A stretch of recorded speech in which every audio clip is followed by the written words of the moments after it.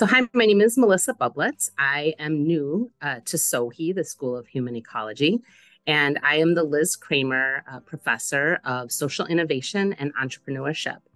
And in my research, I do a lot of work with community based nonprofits. I include them often as partners in my research. And this is kind of unique in this research setting that I work in. But I would think it's really important because local leaders often have embedded knowledge, they have specific skills, they have community contacts, they understand some of these pressing social issues like the problem of food access that I often work in. They understand it at a ground level. They know what's going on in their communities.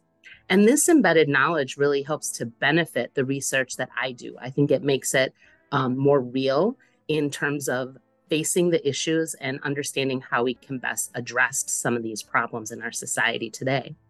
I think it brings other benefits as well because while we're getting hopefully more actionable research insights about how to tackle these social issues, I think it also builds sort of a pathway for sharing research insights. What are we learning that community organizations could put into practice?